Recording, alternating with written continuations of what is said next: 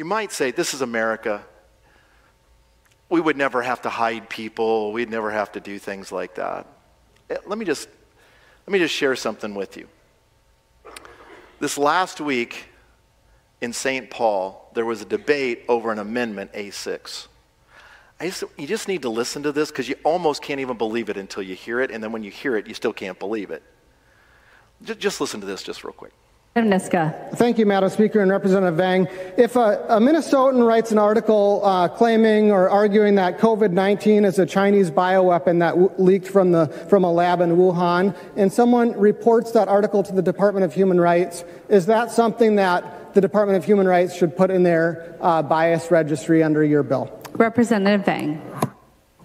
Thank you, Madam Speaker. Representative Niska, not all incidents are considered, I guess, violent or criminal, as I said before. And so this clearly, with the rhetoric that we have seen since the pandemic and regarding accusing Asians of bringing in the coronavirus, that is bias motivated. And so that can be considered a bias incident. Representative Niska. Thank you, Madam Speaker. I think I heard yes to that, which is very troubling to me, that someone making a factual argument along those lines, I think is something that's within political discourse would be included in the Department of Human Rights database. Let me ask you another question, though, if Representative Vang would yield. She will yield. Representative Niska. Thank you, Madam Speaker. And Representative Vang, if a Minnesotan is wearing a T-shirt that says "I love J.K. Rowling" and someone sees that and reports them to the Minnesota Department of Human Rights as an example of gender identity or gender expression bias, is that something that the Minnesota Department of Human Rights should put in this bias database? Representative Vang. Thank you, Madam Speaker and Representative Niska.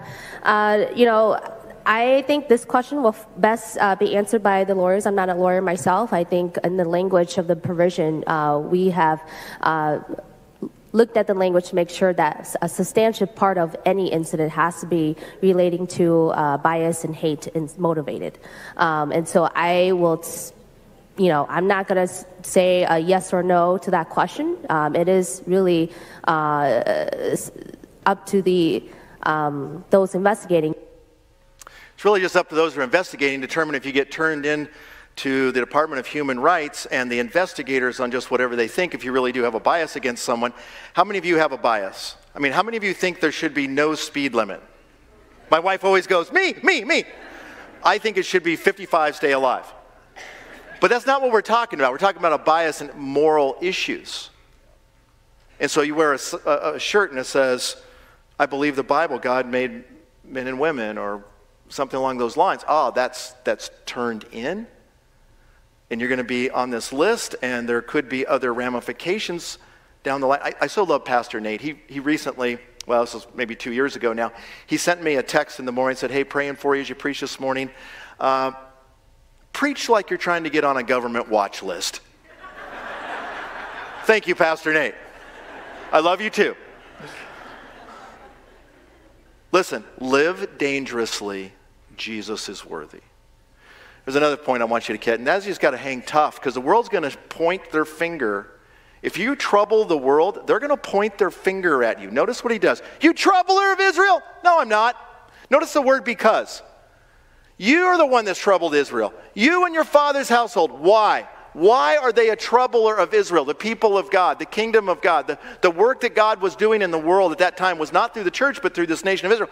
Why are they? The word because tells you a purpose. I went to the store because I needed milk. I went to church because Jesus is worthy. So this is very important. Because, why are you the trouble? Because you've forsaken the commandments, you have followed Baal. Instead of following God, you followed Baal.